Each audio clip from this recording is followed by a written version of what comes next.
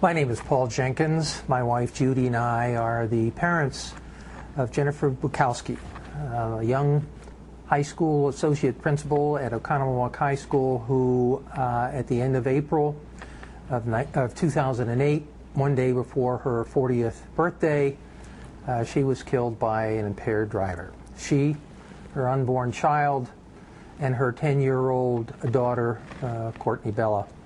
Also injured in that same crash was Zach Bella, her then 12-year-old son, and Courtney's best friend, Debbie Gibbs.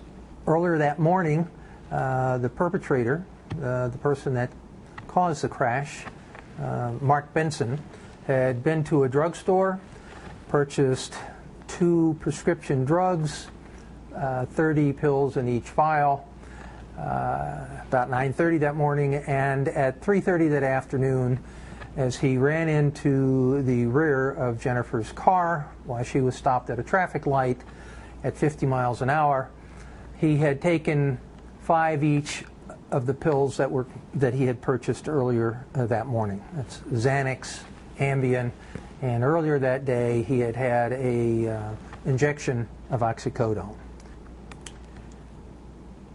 Mark Benson was a medical doctor, an orthopedic surgeon, and before his problems with, or issues I should say, with drunk driving, he had been arrested 3 times for writing fraudulent script, obtaining drugs that he then used for himself.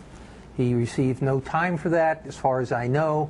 He paid a fine, and finally on the 3rd event, some medical licensing board finally revoked his medical license so that he couldn't no longer practice his profession of orthopedic surgery.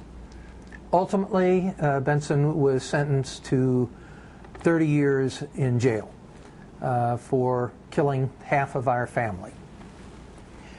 As a result of those incidents, my wife and I, who had no idea of the state of the law with regards to drunk driving in Wisconsin, began petitioning the state legislature to change OWI laws, or operating while intoxicated laws. We worked steadfastly with a few of the legislators here in the state, and ultimately, last December, or I should say December of 2009, a bill, AB Bill 547, was introduced, but unfortunately it was not heard by any chair with regards to passage of those bills.